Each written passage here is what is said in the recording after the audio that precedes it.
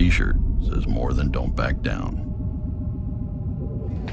I'm here at the TCU bookstore where fans have been lining up to check out the new uniforms that the Horned Frogs will be wearing this Saturday.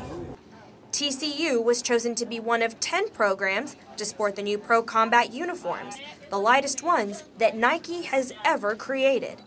It's a purple jersey with scale print pants, black gloves, purple and black shoes, and a helmet with bloodlines on top.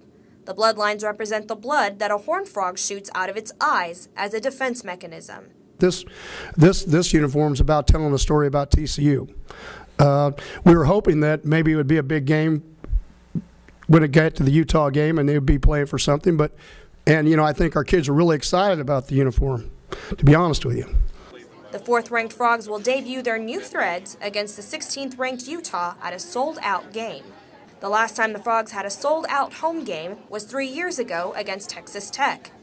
To add to the hype, ESPN's College Game Day is taking their set to TCU's campus. It's a pretty exciting time around here. It's been really crazy. I don't think anybody's been able to focus on anything. Mayor Mike Moncrief declared November 13th as Go Purple Day. He said the entire city of Fort Worth is encouraged to wear purple to support the Frogs as they fight to remain undefeated.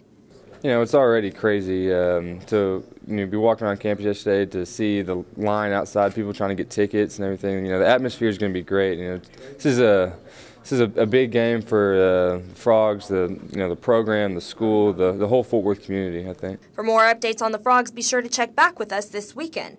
Patty Espinosa, TCU News Now.